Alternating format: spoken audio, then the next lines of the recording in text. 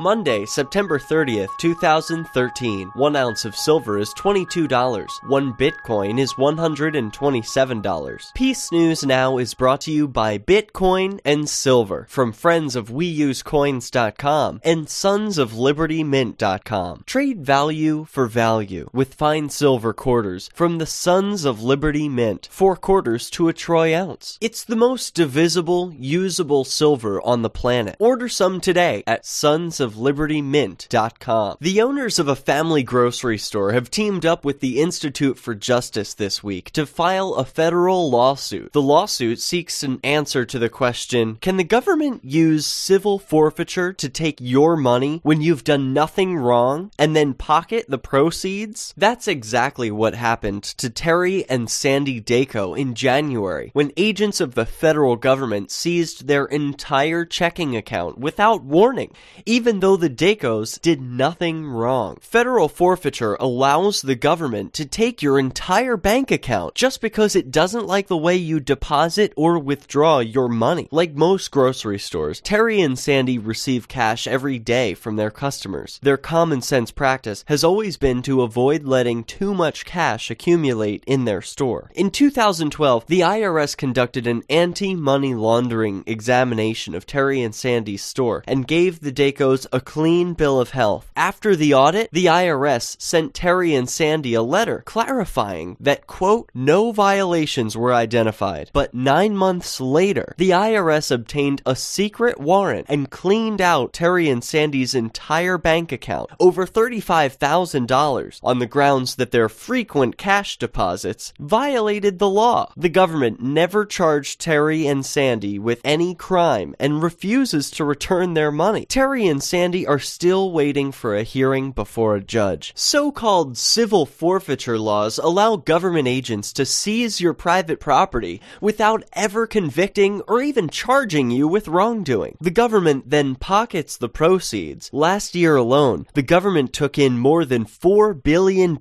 in forfeiture money. Taking money from innocent people like Terry and Sandy is wrong. Thankfully, the Dacos are prepared to go all the way to the Supreme Court if that's what it takes to vindicate the right to private property. This story brought to you by friends of blockchain.info. Download the free Bitcoin wallet at blockchain.info. A jail in Missouri has implemented new, quote, stun cuffs to control the behavior of inmates. With the press of a button on a remote control, 80,000 volts are sent from electronic shackles through the wearer's body. Critics call this technology cruel and unnecessary, with a serious potential for abuse. Earlier this year, Kevin Russell and his son Brant were charged with 3 misdemeanors each for assault, disturbing the peace, and obstruction. Now, they're peacefully resisting the cops' false charges in court. Kevin found his daughter Brooke in a park near their house, unconscious from a single gunshot wound to the head. He loaded his dying daughter into the car and met an ambulance near the police department. Russell said to the EMT, quote, let's go, get her to the hospital, hurry up, hurry up. The EMT turned away from Brooke to scold Kevin for rushing him. Had he been turned toward Brooke, he would have seen her fall off the gurney. At that time, a police officer ran up and sprayed 19-year-old Brant in the face with pepper spray and threatened to tase him. Then the cop sprayed the father's eyes too, and both men were taken to the jail and handcuffed to a bench. 3.5 hours later, when they were finally released, they learned that Brooke had died. Now, their attackers have offered them a deal. They'll drop the other charges if they just plead guilty to assault and take anger management classes. But Kevin says that would be admitting he did something wrong, and he insists all he did was scream. Kevin said, quote, I didn't assault anybody. I didn't threaten anybody. I didn't obstruct justice. The police chief does not deny the allegations, but he said the behavior is inconsistent with their code of ethics. Despite this admission, the officer involved has not been reprimanded or corrected in any way. The only known document of this account that exists is an incident report, but police refuse to release it to the public yet. Peace News Now is on the Next News Network and is brought to you by friends of WeUseCoins.com and SonsOfLibertyMint.com. Share this episode with your friends, and if you enjoyed it, send some Bitcoin to donate.peacenewsnow.com. I'm Derek J, reminding you that peace is the way.